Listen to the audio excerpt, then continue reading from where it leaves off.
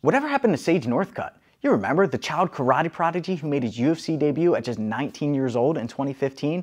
He would win 6 of his fights and only lose 2 of them. And then in 2019, he made his one championship debut, but would move up to fight at middleweight for the first time against Cosmo Alexander. Now, Cosmo was a multiple-time World Muay Thai champion, and this fight did not go in Sage's favor. In fact, he would suffer his first KO loss in just 29 seconds of the first round. So where's Sage been for the past 4 years? Well, he's been preparing and looking sharper than ever for his next match happening tonight, May 5th, against Ahmed Mujdaba.